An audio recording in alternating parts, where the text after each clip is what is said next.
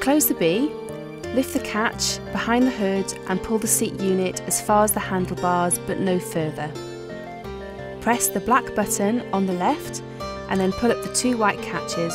You'll feel the frame collapse. To open, hold the handlebars, put your foot on the brake bar and press down while holding the handlebars at the side.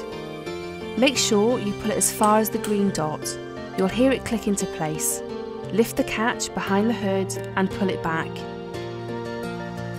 To work the brake, push up the white pedal to release it, press down to operate it.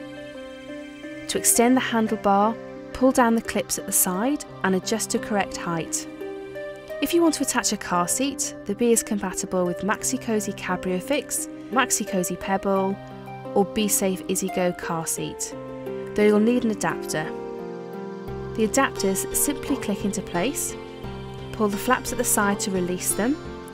The car seat easily slots into place. To take it off, just press the buttons at the side.